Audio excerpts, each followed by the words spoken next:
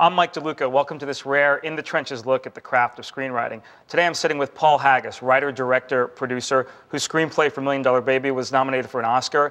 Paul's also the co-writer and director and producer of the indie breakout hit Crash. Thank you, Paul, for being with us. Oh, thanks very much for having me.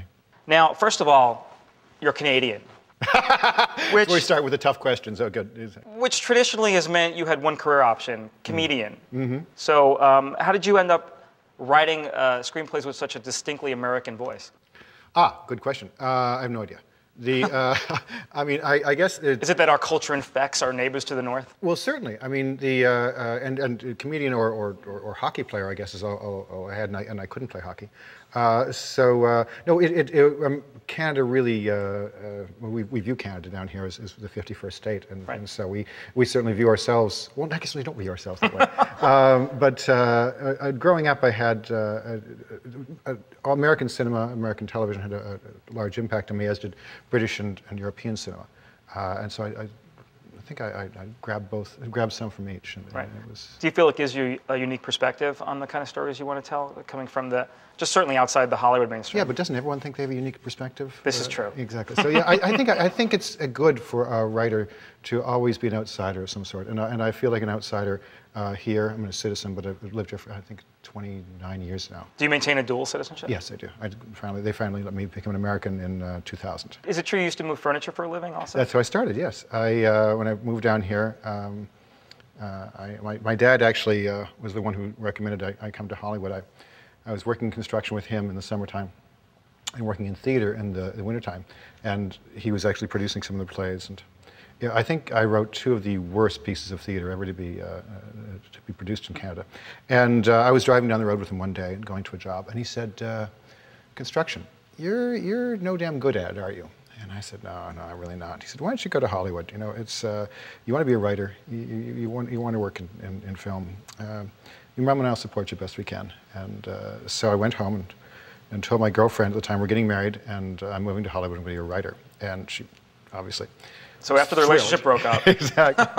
And so we got married and packed up the Ford Ranchero and came down. And one of my first jobs was for Moishe's Movers. Moishe's Movers. Moishe was very good to me.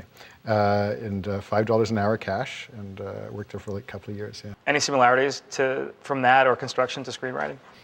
You know, I hadn't thought of it, but I'm sure I could come up with a few things. Exactly. I think heavy lifting is generally required in all those jobs. Had you thought about taking screenwriting seriously before your dad suggested it? You know, I think I was in 5th grade, and I was a terrible student. I was when I got a C, my parents would throw up a block party. But it was around 5th grade. I turned in a composition, and my teacher said, "You're good at that," and that was it. I wanted to be a writer from that on. That put the bug. Yeah, and I wrote plays and bad screenplays and bad everything, but really loved it. When did you first feel like you had what it took to be a screenwriter? When I was about 40, I think. Yeah, after earning a very good living as a very bad writer for many years. Oh, hardly. Oh, no, really. Right. I earned a very good living as a bad writer. No, I mean, I did. I was lucky enough to get onto some sitcoms and things when I was like 26, 27, and wrote for a lot of fun shows, and somehow they didn't seem to recognize that my work was really subpar.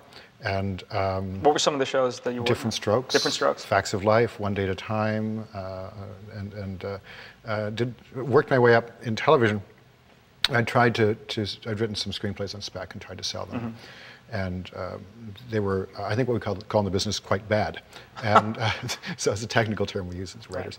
And so I'd optioned one or two, and actually I remember the first thing I sold was to Sir Lou Grade's company at the time. I sold a psychological suspense thriller, and I would be doing rewrites at night over at his company, and going back to Facts of Life during the daytime. And one day I had to tell my producers, Facts of Life, I have to go over and they said to do this other thing. I said, "Oh yeah, what are you doing?" "Well, I'm writing this sort of erotic suspense thriller." And they went, get the fuck out of here. And so then, of course, I'm over there writing this thing and they're rewriting it, and I said, well, I have to go back to my day job on Facts of Life. And they go, get the fuck out of here. and I've loved ever since trying to sort of confound people's expectations of what you can do. You went to a film program at the Sherwood Oaks Experimental College. What was that like? And it was great. I mean, that was when I was first here. I mean, I knew nothing about writing. And this was before the TV career? Yes, yes.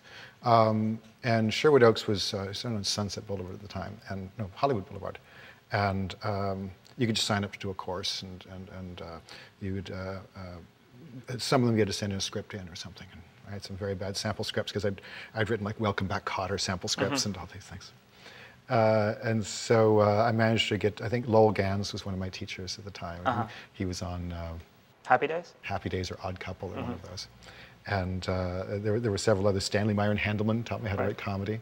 And it was wonderful, just getting these guys, these professional, working people who could give you their input. And then Danny Simon, who I'd seen an ad in the paper that Woody Allen said, Danny Simon taught me how to write. Danny was Neil's brother. So Danny doesn't admit this actually happened, but when I sent my first script in, I said, can I come to your class? And he read it and had me over to his condo. So he goes, so this is funny, right? Yeah, I said, show me where it's funny. And he went to his kid, it's not funny, no, you can't. And then years later, I went back when I was a big writer on Facts of Life, and he denied ever having said that, of course, because but it was true, it wasn't funny in the least. Well, comedy's so subjective. Yes. What does he know? Well, actually, if you laugh, you know. But with the laugh track, and that helped a lot, Well, do you feel an education in screenwriting from a formal institution is necessary to succeed in the business? Well, it didn't, I didn't need one, and it just took me a lot longer. I mean, it wasn't until... What was the most valuable part of that experience? Was it just getting to talk to working professionals? Being a working writer. I mean, sitting on the set, and I mean, on your worst day, when everyone just beat you up and told you what a rotten writer you were, and it was true and you knew it, you'd go up and you'd sit in the bleachers and you'd watch them rehearse, and you'd go, look what I'm doing. Right. So there was no substitute for actual working experience? No. It wasn't until 30-something, I think, that I actually figured out how to write. And figured out what I should be doing as a writer, not how to write. And I turned in my first script, and they just finished doing the pilot. And they said, really, really interesting script, Paul. What's it about? And I said, well, it's about this clever plot turn, it's about this piece of dialogue and this funny thing here. And they, yeah, we see that. But what does it mean to you? Where does it come from within you? And I said, it's supposed to do that? And it just shook me up, and I went back and I rewrote, and from that point to now, I've sort of tried it took a long, long time to sink into this, what passes for my psyche, but slowly I've started to implement those things. What thing do you think in your life prepared you the most to be a screenwriter and a director and a producer now? Constant failure. Trial and error. Exactly. I mean, it's, I don't know. I had very supportive parents, but I mean, I was terrible in school. I was thrown out of every school I was in. And so I think some things, I think I was thrown out of, I was in Catholic Central High School and suspended, I think, 5 or 6 times in the first year, and my parents just were throwing up their hands, and they sent me to this quasi-military boarding school. Ooh, that sounds scary. Yeah, that was. And there, it was a great education. It was a wonderful preparation for Hollywood, because during that 1 year, I learned to subvert any system. I learned how to get around any rule they had or whatever they were trying to force me to do, and it was a fabulous education. So I guess that. Right. And for $1 Million Baby or some of the bigger movies that you've worked on, certainly now with Crash being an unlikely giant hit, and yeah, go figure. Yeah. I mean, wow. I think you've single-handedly restored hope in the serious adult drama, which is kind of a genre. I think Lionsgate did that in the way they released the film. I had very little to do with it, but it was nice to see its success. When you sit down to write these things, how big a factor does commerciality play into your line of thought, or if at all? None. When I decided to leave television, Did you leave without a net? Like, did you have the feature set up already? No, I had nothing. No, I went home, and we just finished building a new house, and television, they pay you just a shitload of money. Right. And we're very grateful to take it. And I'd finished this television show, and it wasn't making me happy what I was doing. It was sort of feeding my soul. And so I went home and talked to my wife. And she'd been bugging me to write this movie, Crash, for a while. I'd come up with the idea a year before. What's the genesis of the idea? It was many jumping off points, but one, I was carjacked in 1991. And these writers, we don't react like human beings react. You know, rather than rage or anger, I became curious about who these two kids were who stuck guns in my face. And it took a long time. Every year or so I'd think about them, and I'd ask myself questions about them, because they were never caught. Right. So I just wondered who they were, and were they best friends? Had they just met each other that night? What was their worldview? Right. I didn't know, and so I never intended to write about them.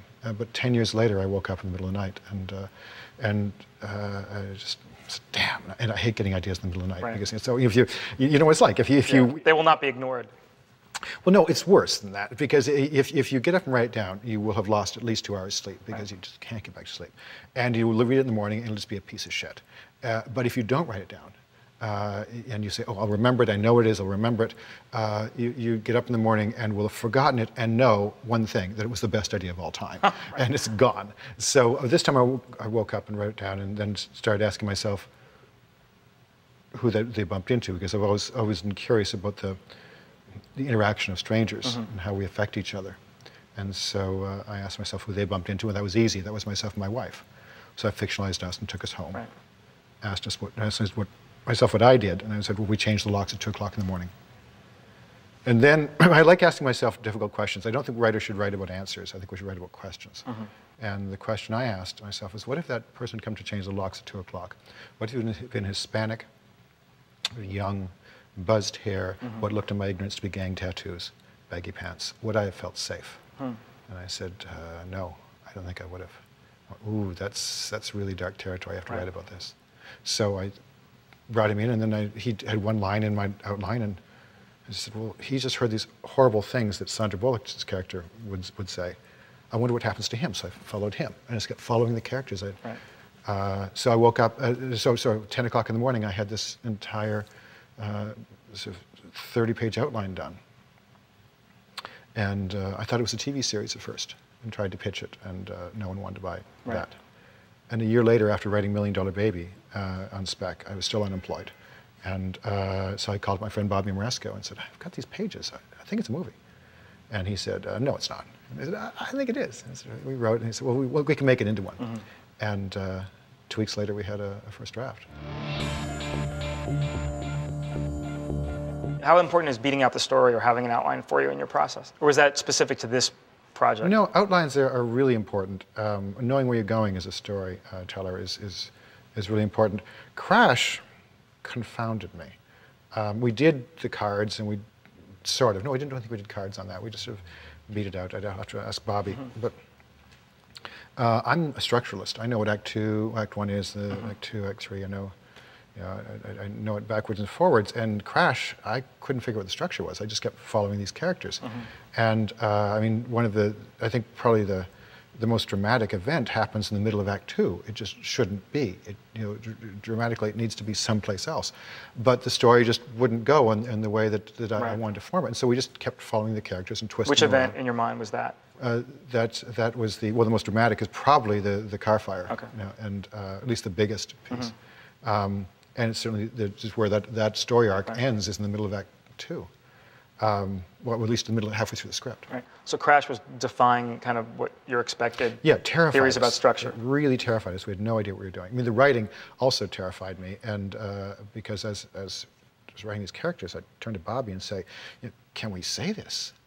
And Bobby would say, if it's true, we can say it. So we kept going, but no, when I was finished, I didn't know if it was a script or if it was a movie. When we shot it, I didn't know it was a movie. Others told me it was, and we got a little money to do it, so it became a movie. Are you surprised now that it's kind of come full circle and will be a a TV adaptation and a continuing series? That's a cool thing. It's yeah. I hope it succeeds. It's because we had the arcs of where it would go for the first season and what would happen to these characters. I love twisting characters. And in a television series, you can do that. You just keep twisting them and twisting them, and subverting people's expectations about who these characters are. And because what I love writing about is the contradictions that we all embody as human beings. I realized if right after 30-something, sometime after that, I realized if I was this screwed up, maybe other people were too. Right. If I could embody these contradictions, maybe others could, and so I started writing about them. Yeah, so it's wonderful being able to stretch that out for a television series. How did you approach writing about experiences or cultures that you had no firsthand knowledge of, like the? A lot of research. A lot of research. Yeah, I mean, I think I read at least 20 books. I mean, I had the outline. I had what I wanted to do, and then long before I called Bobby, I just started reading a lot. Finding things off the internet, small self-published books or other pieces of well-known nonfiction, and just reading about different cultures, different situations. And I figured, I mean, people ask, how can you write those characters? Well, it's actually quite simple. Right. If you know the given circumstances of a person's life, but you have to know the specific given circumstances, then you just put yourself in that person's place and don't judge them. You know that everything that every decision they make is true and right. And if you do that with every character, then it's very simple and easy to write it. Did that involve writing character bios, or did you know the history of your characters before the movie starts? No, I let them tell me. I let the characters talk. And when we write, when Bobby and I wrote that, we were just letting the characters talk to us. And I asked Bobby recently, I said, someone asked us at a Q&A why we stopped writing the movie at the particular place, and I didn't know, so I asked Bobby, and he said, well, it's because the characters stopped talking. And in fact, if you see towards the end of the movie, the characters just stop talking. Yeah. So the movie's over. So they just shut up. That's when we ended it. Yeah. What made you choose to have the bookends to kind of open and then end where, you know, you kind of began with Cheadle? I wanted somewhat of a mystery construct. I wanted to fool the audience into thinking that's what this was. Right. Like, where did this body come from? We're going to find out how it got there. Exactly. And then in the end, it's nothing we expected. Yes. Because I knew I needed some sort of dramatic tension in this piece, and I figured maybe that'll give me some. Right. So that was the choice there. And you know, we were writing this on spec. I mean, I wrote this. No one was going to pay us to write this. That's the other thing I pitched to Bobby. I said, Bobby, I got this 30-page outline. No one's going to pay us to do it, and it'll never sell. And he said, cool, sounds great. And same thing, I'd written $1 Million Baby on spec. I optioned the rights and got the book and the short stories, and knowing full well that no one would ever make that movie. It sounds like you should be running a studio. Because to pick those two projects to write on spec, I mean, that's a bullseye both times. You know, and it was dumb, because I should have chosen something that, you know, that would sell. Right. That you would look and go to do the next Jerry Bruckheimer kind of film, or whatever, do something that people, the studios are looking for. But I couldn't, and I didn't want to, and I think that's probably one of the biggest mistakes that writers make when they're going. Well, I got to believe, you know, somewhere you had faith that they would sell, because you had a belief in their quality, and that you know, there's still an appetite for the production and the distribution of films like that. I don't think I had faith. I'd hoped that they would sell, but I don't think I had faith that they would. I just knew that I had to write something that meant something to me. And you think some writers get in trouble by trying to second guess what will sell? I think a lot of young writers. I would have spoken at colleges or schools, and writers, after you give the long spiel about how you write from the heart and all this stuff, the writers always ask, okay, but what are the people looking for? I said, no, stop thinking that right now. Really good producers, the ones out there, don't look for that anyways. They're looking for an individual voice. They're looking for a story that moves them. And if you start thinking, what do they want, and write that, then you're never going to reach down to that great place and discover this. And that steps on the territory of studio executives. If you take that away from studio executives, what do they have left? Well, you know, it's agents too. I think a lot of young agents try to help their clients by saying, well, this is what this Paramount's looking for. Well, that's one. Maybe they are looking for that, but I don't think if you write for it, they'll find that in you. It's sort of happenstance that they find that. How important is it for you to keep situations real and authentic when you're writing about contemporary life? Does it lead you into a lot of research? You have to ground all the characters, obviously. All the characters have to be real.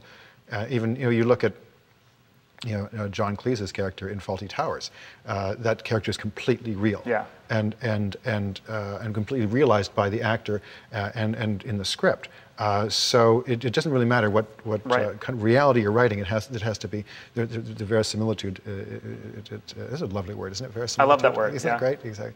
But it just has to ring true. Well, there's when Richard Donner was doing the first Superman movie, the original Christopher Reeve film, he replaced a British director, Guy Hamilton. And really, Richard Donner felt very strongly that this is an American character and it should be an American director.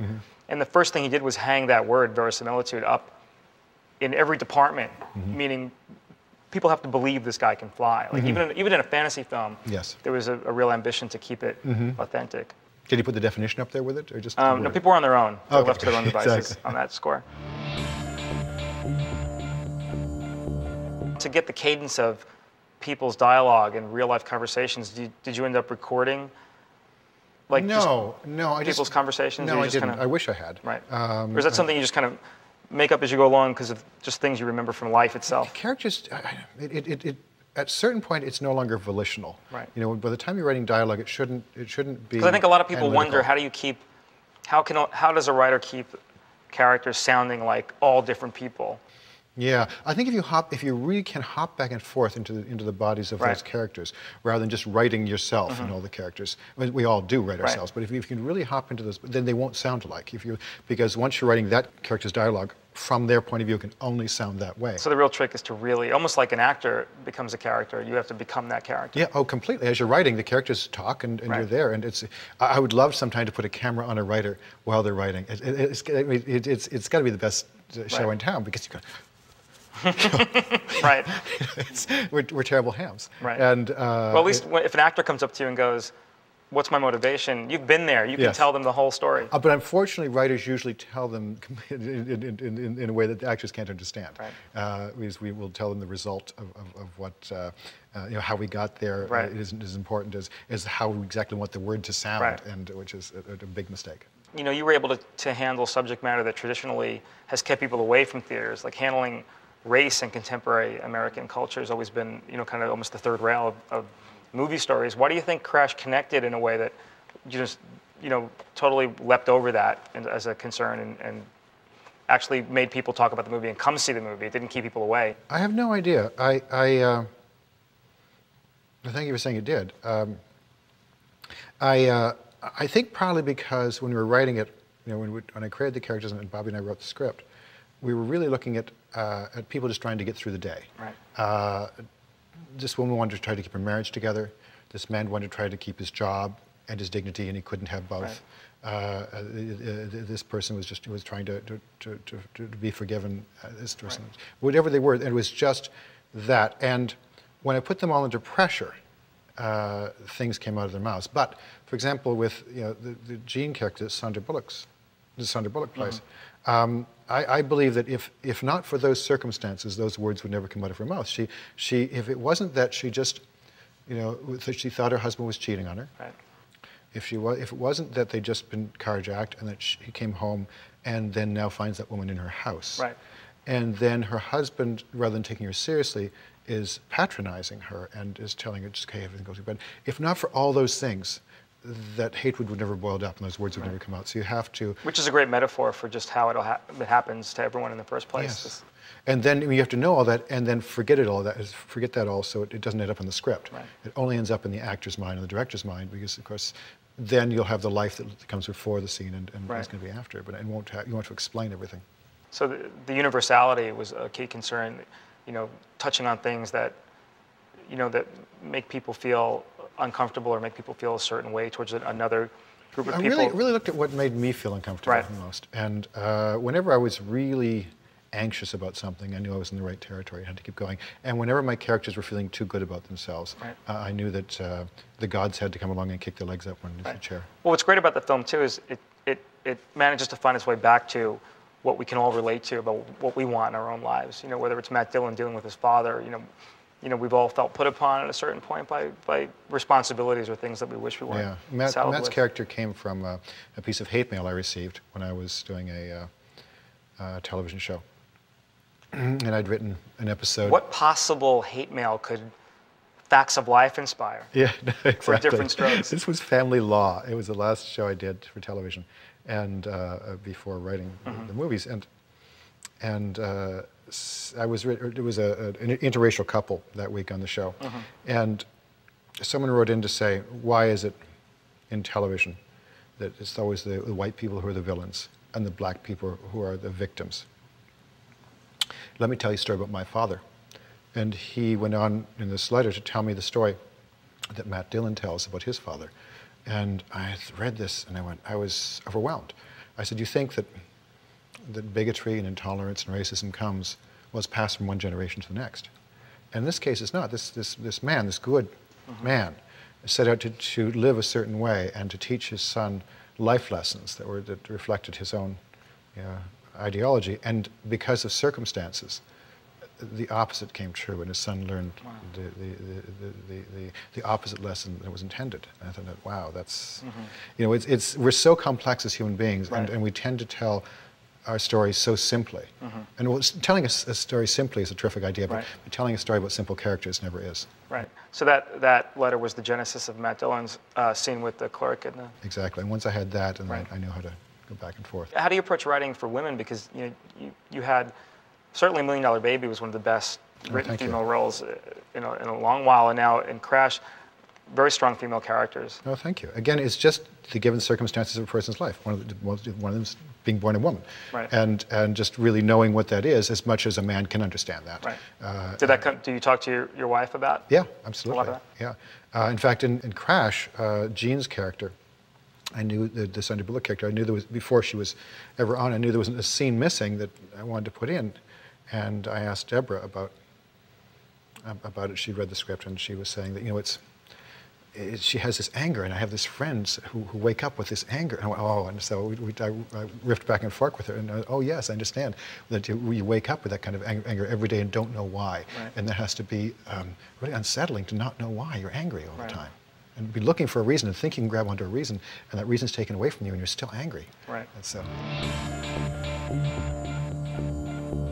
I'd like to discuss, if we could, a scene that you've cited as a particularly strong example of your work in that film, and I would certainly agree. It's the scene where Matt Dillon and Ryan Felipe pull over Tandy Newton and Terrence Howard, and I think everyone, you talk about the scene where later in the film where he rescues her in the car, but the scene that kind of kicks off their storyline, their story arc, has made a huge impact with the critics who always cite that scene when they reviewed the film. Was that a hard scene to come up with in terms of how pivotal it was and how many things happen in that scene?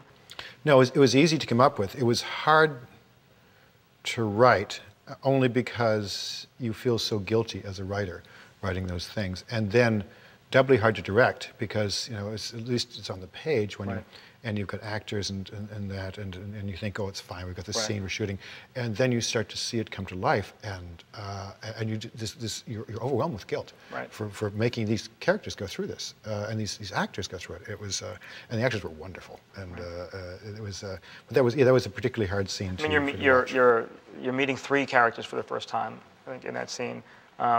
You're 4, I guess, exactly. And you're starting, 2 or 3 storylines in that scene. It just felt like, did it help you as the director to be the writer on that scene? So you kind of knew where you wanted text and subtext to go ahead of time. Do you think it would have been harder to be the writer of that scene and hand it off to a director? It's always hard. It's always hard.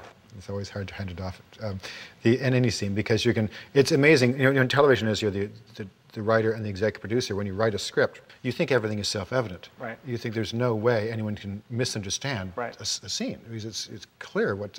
And I like writing scenes in which everything is in subtext. You don't.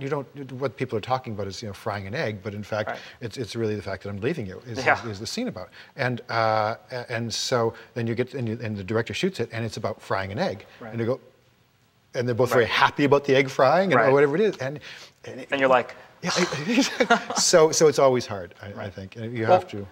You managed to, speaking of text and subtext, you actually kind of, in your film, delineate the TV experience and the feature experience, because you've got a scene with Terrence Howard where it's clearly not a director's medium, television, just based on what he goes through. No. In the scene with Tony Danza, and then obviously with film, it is more of a director's medium. Yeah, no, I humiliated so many directors in my life that I had to sort of put that on screen and show. Yeah, and I thought Tony Danza did an incredible job. Wasn't he great? actor, producer of a TV series. I called up Tony and said, I've got a scene. I'd really like you to do in a movie. He said, okay. I said, do you want to read it? He said, no. Whatever you want to do, I'll do it. Right. Well, I'm sure he was waiting for that phone call for a while. I love working with Tony. Right.